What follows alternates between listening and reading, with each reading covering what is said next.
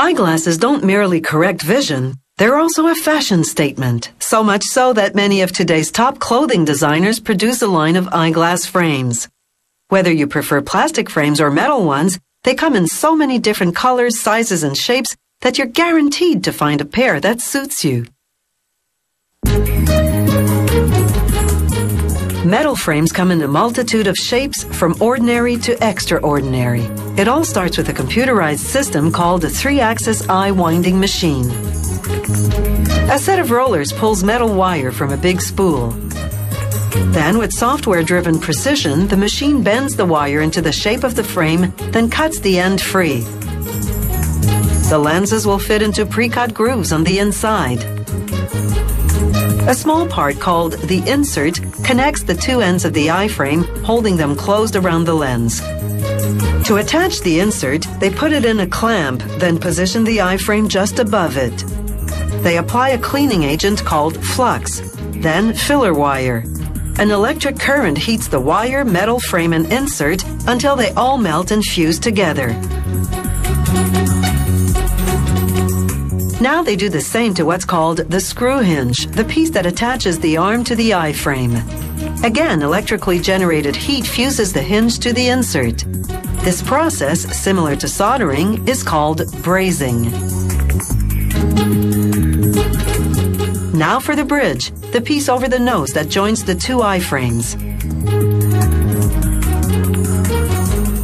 A small press bends a piece of metal into the shape of the bridge. Then a worker aligns it with the eye frames in an assembly jig. This ensures the frames are perfectly straight.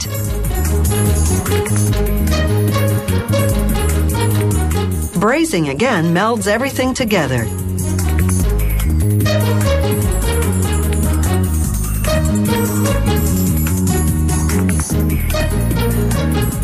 Next comes the piece above the bridge called the brow bar. An automated machine cuts metal wire to pieces the right length, then carves grooves on the ends to enable the brow bar to fit snugly onto the top of the frames. It then bends each piece to the right shape.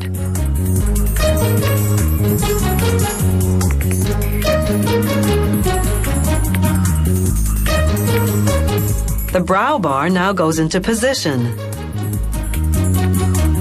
A little flux to remove any dust or dirt that might prevent the metal from fusing properly. Then they braze the brow bar to the frame.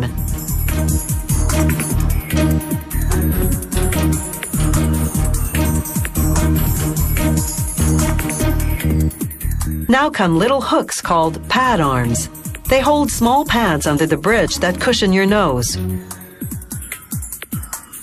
A worker fuses the pad arms to the frames using the same brazing process as before.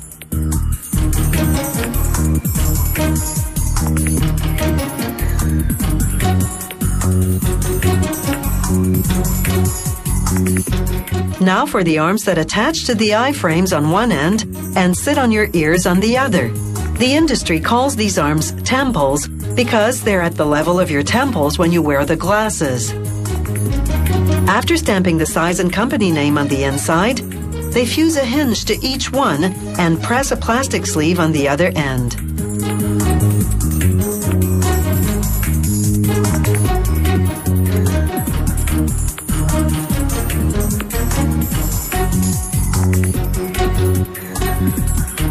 They set the arms momentarily aside while they position the lenses in the groove of the eye frame.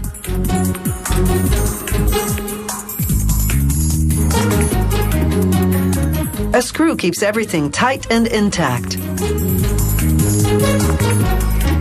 Now they screw an arm onto each hinge.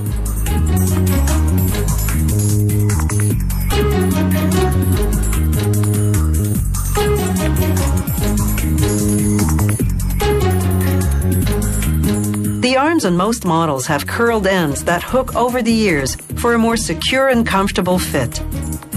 A special machine called a mechanical cam applies pressure to bend the plastic sleeves to a 45-degree angle.